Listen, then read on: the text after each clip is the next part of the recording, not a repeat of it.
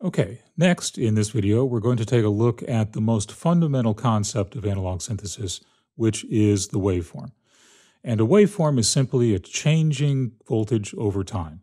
And when you have a periodic waveform changing over time, you generate a pitch.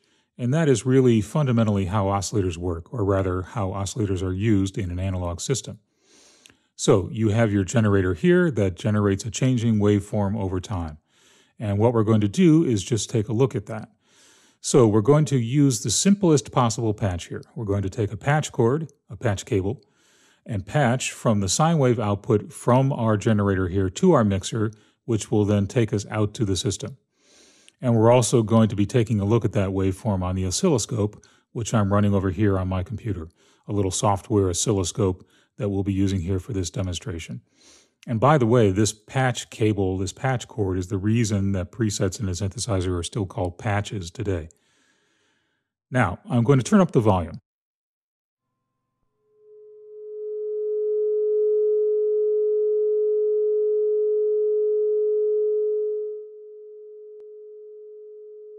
So, taking a look at our oscilloscope here, what you see is a very simple shape that is kind of fixed in time, and what we're hearing is a steady pitch.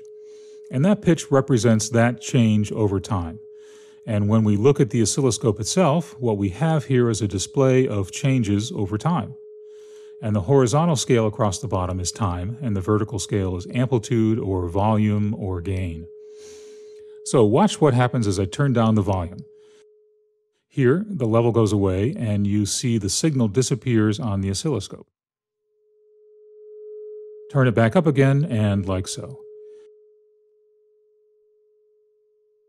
You see what's happening here as we increase the volume of the waveform, it's being displayed at a higher level on the oscilloscope. In other words, the amplitude is increasing on the oscilloscope display.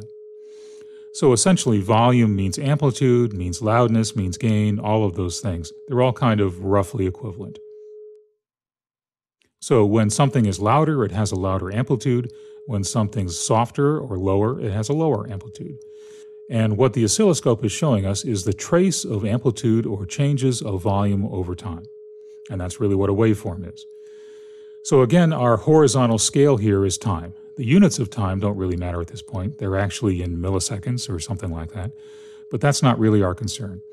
What is our concern here is that pitch is a function of time. So we're hearing a steady pitch here, and we're seeing that the trace on the oscilloscope is not changing. Now watch what happens as I increase the frequency of that waveform. I'm going to just go to the frequency knob here on my oscillator and turn it up.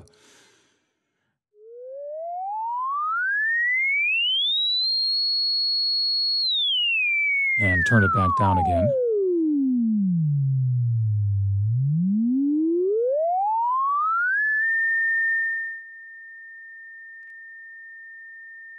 And so what you see happening is that over time, the number of vibrations or the number of repetitions you see on the screen is increasing. So that the number of repetitions of that waveform that is visible on screen indicates the pitch of that waveform. The more of those vibrations there are within any given unit of time, the higher the frequency, the higher the pitch of that waveform will be. And in fact, that's measured in terms of cycles per second. And each of these periodic shapes here is one cycle from basically the peak to the next peak over. And as you increase those numbers of cycles per second, what will happen is the pitch itself increases. The term cycles per second, by the way, is also sometimes referred to as Hertz, or abbreviated HZ for Heinrich Hertz, who was an early researcher in sound and audio. So, in terms of Hertz, or cycles per second, the greater the number of Hertz, or cycles per second, the higher the pitch. The lower the number, the lower the pitch. And you can see that directly reflected in the oscilloscope because we have fewer cycles visible on screen in the same amount of time. Increasing the pitch means that we get more cycles per second on screen, and so we have a higher frequency. Let's take that back down again. Now, in our next video, let's take a look at some more complex waveforms and see what they sound like.